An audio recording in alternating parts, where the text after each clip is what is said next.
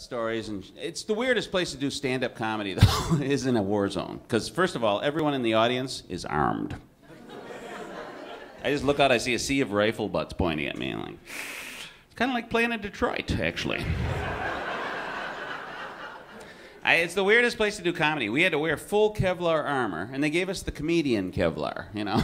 It's the Kevlar that all the comedians have been playing every week. And they're like, shoot here, and hey, I suck. You know?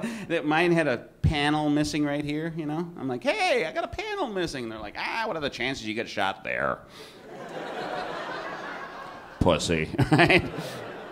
And so we had to wear all this Kevlar, and we had to carry our speakers and our speaker wires and all our gear, and then we'd fly in Black Hawk helicopters from base to base, and we'd land, and there'd be dust all over the place. It's all confusing, and the guy's like, go, go, go! I'm like, two Jews walk into a bar?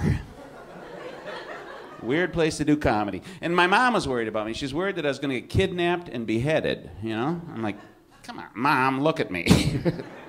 What are they going to pick it up with?